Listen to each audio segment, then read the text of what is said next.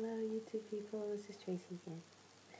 This unit I am doing a last and final update because I've also had this one about a year, if not longer, probably a year.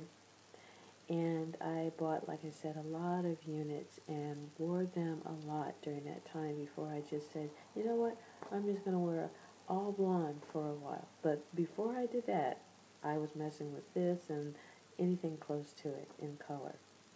Alright, this is Outre's Lydia Dark Root Lace Front 30. Okay, she's looking a lot thicker than, like I said, than she was when I got her.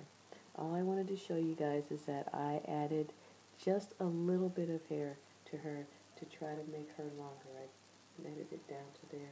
And this hair was not a good choice. I took it from another wig and tried to curl it and didn't do as good of a job as I would have liked. Okay. The thing about this unit is that she was so tight on my head. She's still tight on my head. I don't even have a wig cap on. It's just my hair under here. And she was as tight as a drum. I felt she kind of made my forehead look a little big, but it don't look that bad. Okay, I felt she was very, very tight, but she kept her curls. Okay, I didn't lose the curls even though I wore her like 6 times. And that's a lot because I'll tell you guys, when I do this next video on my wig journey, I will tell you how many units I own. So you will know when I say I wore something 6 times or 5 times, there's a reason for that. Okay, but that's for another video. Alright, so yes, I did wear her. The thing that aggravated me the most was that the hair that I added didn't really curl, you know, the way that I wanted it to, so I wound up having to take a little bit of that hair out and worried about it showing and looking thin for the most part. Because other than that, I found this wig to be very boring when I realized that it needed some length to make me happy. What's good about it is the way they did the curl and the color. The color is fabulous, of course, but that's about it. I didn't have much tangling and shedding out of her. Okay, I really didn't. I don't think you have to wear her a lot to deal with that. Maybe some women do, depending on their activity level and what they're doing. My activity level is high.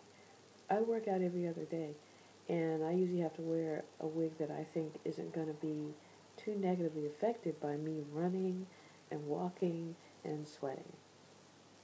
Okay, my battery is low. Okay, so anyway, this is one of those units that I wore once when I was working out.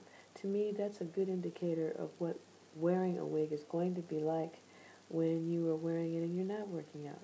So, yeah, I had to deal with whatever happens to the bottom. I already tried to brush that out anyway, and my iPod is not going to show too much wear. If you saw this and saw me in person, then you could say, okay, you know, there's some wear to it, because here is the hair that I tried to add, and it didn't come out so good, so I just had to comb it and try to make it presentable. Other than that, this is a really nice unit. This is Outre's Lydia. I don't remember where I got her. I'm going to guess and say Hair Sisters. If you can find my original video, it might say Hair Sisters under there. Okay, because I think I was relying on them a lot last year and the year before. Alright, so this is one of the units on my hair journey, and I will be doing a video concerning all of that. Alright, so thanks so much for watching. Thanks so much for rating and commenting and subscribing. Any new subscribers, I'm saying hi to you already. And any subscribers that aren't new yet, that haven't come to my channel yet, come on. What you waiting on? Come on. It's fun over here. Alright, thanks so much for watching. Bye.